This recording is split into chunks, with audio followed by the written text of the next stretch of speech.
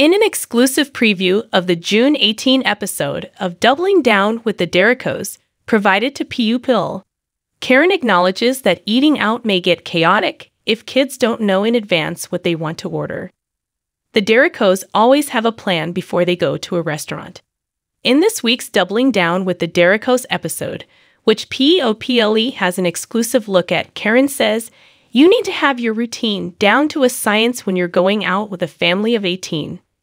The 16-year-old mother approaches the server, saying she's already looked at menus and ready to place her children's order.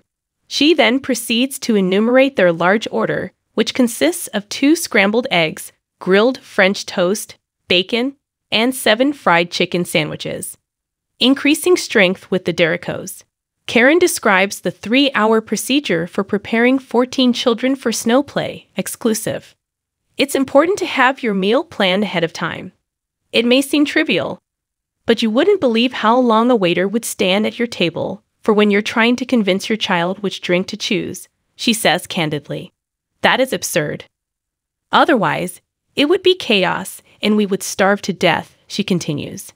Even though Karen appears to be an expert at ordering, chaos breaks out as soon as the food is served.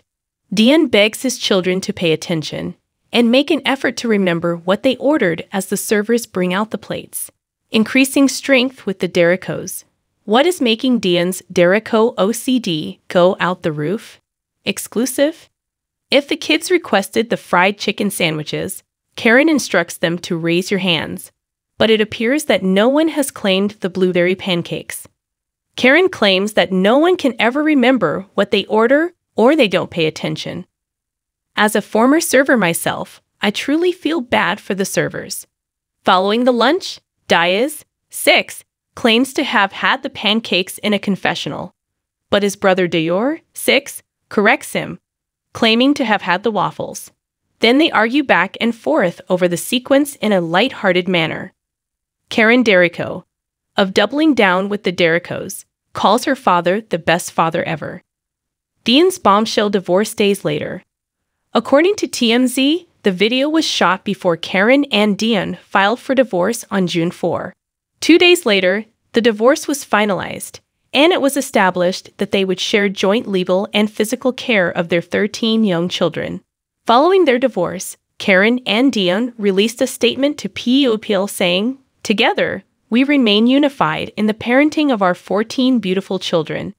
Their well-being is our priority. We appreciate everyone's patience and help as we proceed for the benefit of our family."